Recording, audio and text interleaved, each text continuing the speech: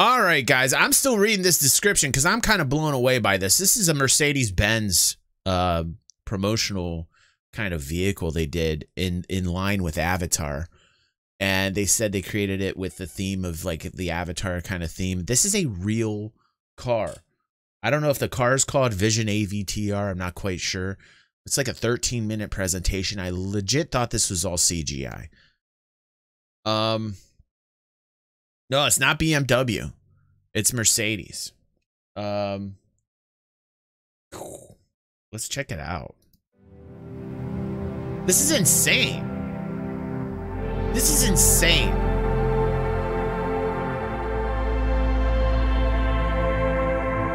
I mean, wow. What is going on here? First off,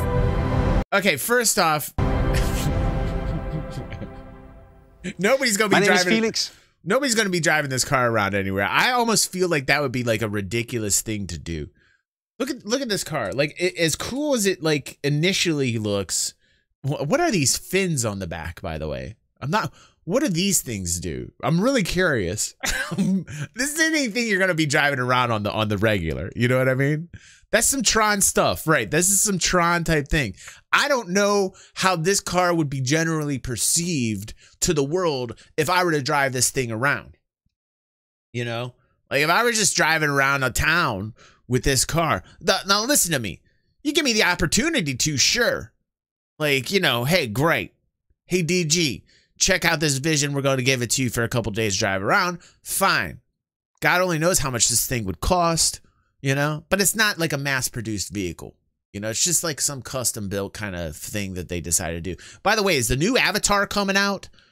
Because I cannot wait for that. Anyway, let's get into this. Let's get back into this.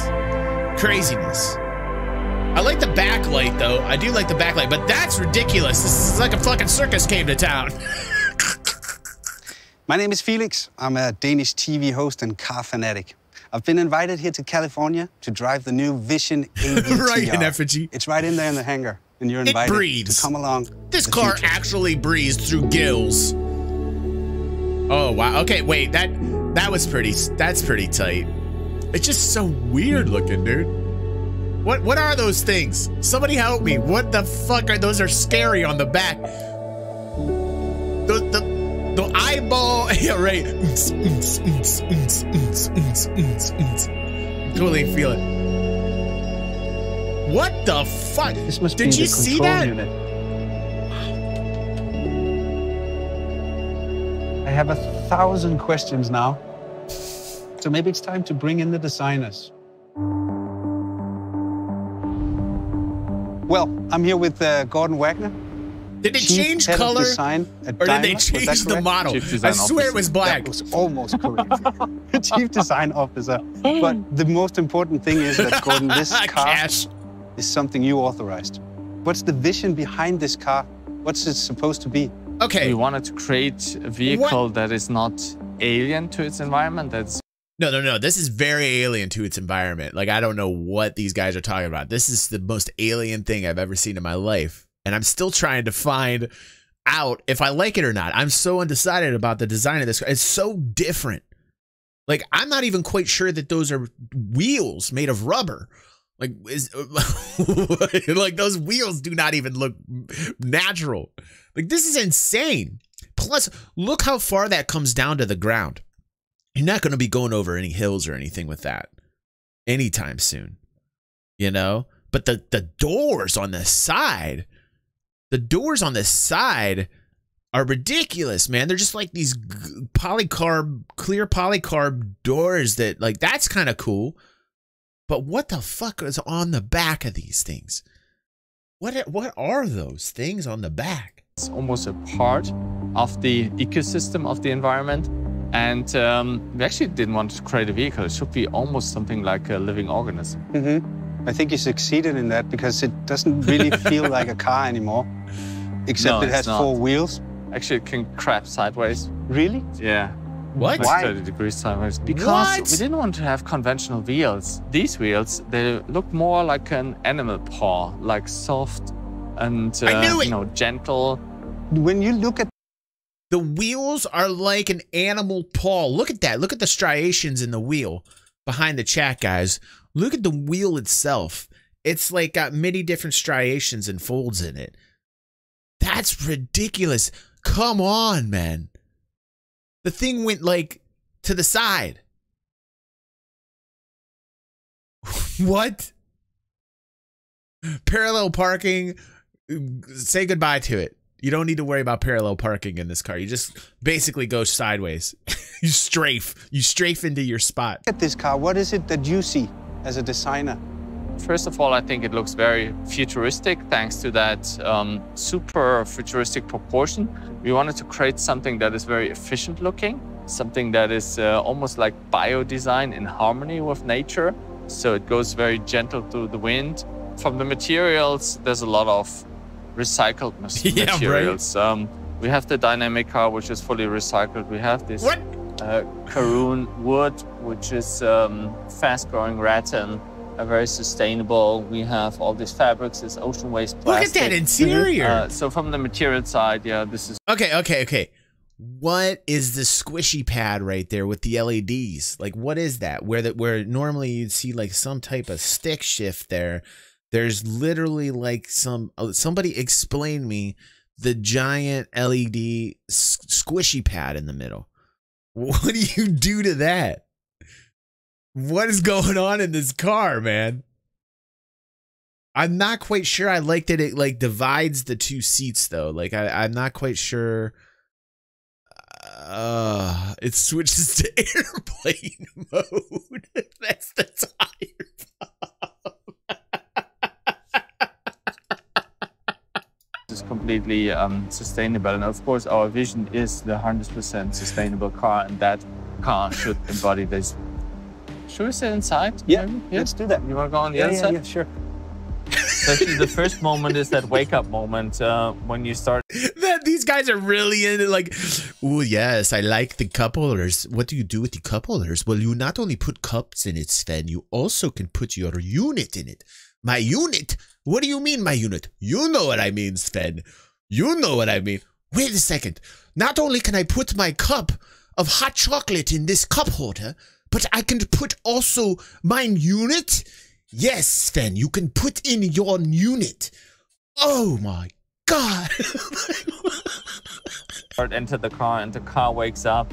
So you see all these light strips, they come alive, and then you start that merge moment and we connect with this merge device here. And of course, you can steer the car forward, backward. Oh, Jesus, right, it's the steering wheel. Sideways, you tilt that. Okay, I'm like, for the people that left this stream and didn't get to realize that that was the steering wheel, I feel bad for those people. There was like 3 people who left from my bad German kind of European Eastern accent. And you know, as bad as that was, which personally I thought was pretty good and very funny. So those 3 people, you can leave. You can leave this stream. You are not welcome here. If you don't understand how to have a sense of humor, then you can go. But you also missed out. You also missed out on the fact that the giant LED squishy pad is in fact a steering wheel. There's a sensor in there as well. Yeah, and actually if you see it, it goes up and down like the car is breathing. And then it boots up and you see the screen. And now we are actually flying through the world of Pandora. And this is so cool about this project, as we are stepping even out of the car industry and going to a different industry, or merge it with a different industry. In this case, entertainment, one of the biggest entertainment companies. And for me, I see Mercedes not really as a car brand. I see it as a leading luxury brand. In fact, we want to make it the most loved luxury brand. We like our, oh shit, I just spilled my coffee everywhere. We also like our vehicles to give out more sexual satisfaction. Every vehicle. Now I'm in Russian mode. Sorry. And projects like that. It's a weird day. Corporations from other fields bring us so much more inspiration that we can elevate what we do to a different level. Can we drive? Let's go and drive. Let's take it out for a spin. And you haven't driven it before. It's your first time as well. Whoa. Let's move it slightly forward, okay? We are rolling. insane. Yeah, but steering. It's the steering and the throttle. It's the steering and the throttle. This looks ridiculous. Can I just say that though? Like two grown-ass men in this alien vehicle, and he's got his hand on the squishy LED pad that is both the steering wheel and the the throttle. And it's what a concept, by the way, though, that you have a steering wheel and a throttle, and this is how you're driving around. That's actually quite innovative. But the aesthetics, looking at this, looking at this looks ridiculous. Steering wheels are so last year. The nipple of a car. Right. Okay, what are the things on the back? So we can try. I must know a little bit. Whoa. That is so cool. That is so cool. Now the cool thing is, the co-driver can take over. So. Oh, of course. It's your turn, Sven. Do you like the nipple rubbing? Tell me you like the nipple rubbing, Sven. Yeah. Oh, I love the nipple wheel. Okay, what are the sexual fins on back? You were the head designer, lead designer on the user experience of the car, right? Yes, correct. I'm the director of advanced user experience design. Exactly. That's you. So when I saw it the first time I saw it, and I went over to it, and I had this feeling that it was trying to communicate with me, with the flaps and the lights and all. So that was with the flaps and the lights and all. I thought to myself, this will give me great orgasm. Your department. Correct. So everything what you see and hear. Can I touch the nipples? So when I get into my 2020 Mercedes, there's a lot of linguatronic. You can talk with the car. Yes. This one, you don't talk with it. No, here we don't talk with it. Yes, it's yeah. Imagine once you talk with a car, it's more issue and command. We want to reduce this idea and say, hey, this element is more like a skin of ourselves, like a digital membrane of ourselves, which influence us and can provide us an amplified experience to our outside world. We have a more dialogue-based system, and of course, machine learning already can do a lot of things. Yeah, she's like, shh, you don't need to talk. Shh, you don't need to talk at all. Just shh, shh, shh, shh, shh. We don't need that. You don't need to talk. No. Talking. But we are trying to really that this living organism is starting approaching the human and not we as a human approaching the machine, which is very different. Should we go inside? Yes, let's do it. Who put this in the Discord? Thank you. Way? I don't care. This is amazing. Both is fine. We can steer the car from both sides. True. I'll take the other one. Keep going there.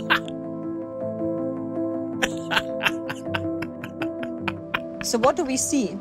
We see no steering wheel, we see no buttons, we see no touch screen, no pedals. No. But in the middle console, we see a device, we call it remote control. And what we see, it's pulsating.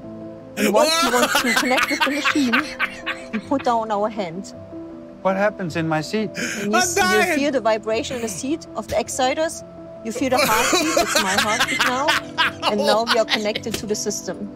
So normally, you as a human, you approach the car. So you steer the steering wheel, you touch a screen, you issue a command. But we did it very differently in the Vision AVTR. In the Vision AVTR, you lift your hand and icons are projected onto your skin. I'm not touching the display anymore or pushing a button. No. But what I do is I raise my hand. You can do the same thing on your side.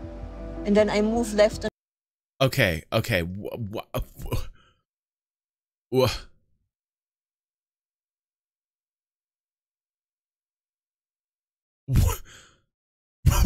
is going on here, man? This is like a sensual experience. Did you ever want to feel rubbed down when you drive? Welcome to Vatch Car. and right, and you see that icons are projected onto my skin, onto my palm. What? So all your senses are triggered, not only the visual one, but also the haptic one and the acoustic one. And then let's go to Pandora. Yeah. Shall I close it? Yeah. Then we select the Benji maybe. And you see how this gets pinkish. And now you look through the eyes of this Benji, you feel the heartbeat, and you see what the Benji would see. In this sense, this experience that the car is really starting approaching you with the interface is very new and unique, and it hasn't been done before. Yeah, and then, you know, at the same time, make it look as luxury as this is. This is. Are those cameras on the back? I think you see how the. Okay. Wait a second. Select the orbital strike cannon. Then we select the orbital strike cannon. Those things on the back were cameras. Those cameras are putting visual imagery into the dash of the car? Is that what was happening there? Yeah. The extra, the interior design, and the UX design. Ronald's like, listen, I don't like my cars to feel my nipples. I like gasoline. I like V8s. And a lot of noise in my cars, motherfuckers. No, I don't want no car rubbing my nipples. Ronald, I like my American classic muscle motherfuckers. Don't you start rubbing my nipples. Then here come together as a one full art piece almost. When you as a department think of stuff like this, then of course everything you think of isn't possible. So you have to have a meeting with somebody in a technical department that actually tells you whether this is possible or not. Our engineers are very creative people, very knowledgeable, and only as a collaborative team, designers and the engineers, we can come up with these really functional prototypes. And it's very important. It's functional. It's not faked. It's really working. I don't quite understand all of it, but you did a good job. That's great. Who does? Well, ladies and gentlemen, Do any of us I'm here understand with this? Alex Dang. He's a designer at Mercedes-Benz, and he's actually the one who drew the lines for the Vision AVTR. Hi, Alex. Hi. So can you start by telling us how does a vision like this begins? It was an internal competition where everyone can show their vision, how they see the car could look like. And right from the beginning, we were all sitting together and watching the movie, basically in the cinema. And while watching the movie, I did some scribbles and was thinking about how can I implement some shapes from the movie into the car. And then you actually won the competition? Yes, it was a long process. Internally, it's a competition, but in the end, it's like a team effort because you get some ideas and the other one gets some ideas and the designs keep getting better. So how long time did it take from you put the first line on a drawing until the design was ready? It was like 2 years, I would say. Was it difficult for you? Sometimes it comes natural and then sometimes it's a struggle. But you have to deal with it and trust the process in a way. Because in the end, there will be something cool coming out. If you feel too comfortable, then you're too much in your comfort zone, I would say. And creativity is, I think, about getting out of the comfort zone, which doesn't always feel nice. But then you can create something new. Can we concentrate on the fins? Push to the limits, exactly. So you came up with the idea for the wheels? Yes, because the wheels are very innovative. And I saw the wood sprites. Really? And I thought, really, God only knows how much they cost. So let's keep in mind this is Mercedes-Benz, right? But like the wheel technology and the LED nipple are very innovative technologies. Seriously, all humor aside, like those two technologies are very innovative. Very innovative. Why not trying to implement those into our vision? What was the biggest challenge for you on the design of this car? I think the biggest challenge for me was to combine the best of both worlds, like this science fiction avatar world, into our reality and still make it recognizable as a Mercedes-Benz. Let's move to the back. Yeah. Because these flaps that makes the car come alive. What's the story with these? We have 33 flaps, and the main functions are aerodynamics, communication, and also the expression. Because the aerodynamics, the main idea to change a lot of surfaces, to change the aerodynamics in a way that you want to have it or you need it. And the second is expression, the communication aspect. You're sitting in the car, driving it. You can show, the first time, you can show your intentions to the outside, whether you're accelerating, you're braking, or you turn. So everything will be manifested to the outside through the omnidirectional flaps. And the third is, because it's an artificial intelligence, it's like a living object. It also has emotions that can be expressed to the outside through the motion design. What? What do you think it drives like? Okay, wait. Those fins have no purpose. You can't speak to me like that. You can't speak to me like that, Alex. That essentially he said these fins are bullshit. No, he said they're expression. It's expression. It's art. It's art. See, I thought there were like cameras inside picking up like what's going on behind you. Put some cameras in that motherfucker. Put some cameras in the back. Let me know what's going on and present it to me. See, I'm thinking art and utility. You understand, Alex? You guys need somebody like a thinker like me, Mercedes-Benz, that can do this for you. This whole expressionism bullshit. Come on. Like, it doesn't act like some amazing three-dimensional spoiler that makes your car faster. No, come on. There's way too many of those things to even be effective. It doesn't do anything. It doesn't have cameras in it. Communication, it has feelings. A car has feelings? Now I'm getting scared. Alex, what did you do? You totally put bullshit on the back of this car, Alex. God damn it. God damn it, Alex. You should have told me there was some utility to it. Now you turned me off to the entire experience. I'm done. That's it. I'm done with this video. Alex, with your expressionist bullshit on the back of this car, you had me with the tires and the LED nipple. You had me with the tires and the LED nipple. I was on board. But then we got to the fins on back and I realized that this is just some type of artistic expressionist bullshit and not very well done because there's no utilitarian element to it. Put some utilitarian element into your expressionism, Alex. Evolve, Alex. God damn it, I gotta teach people everything.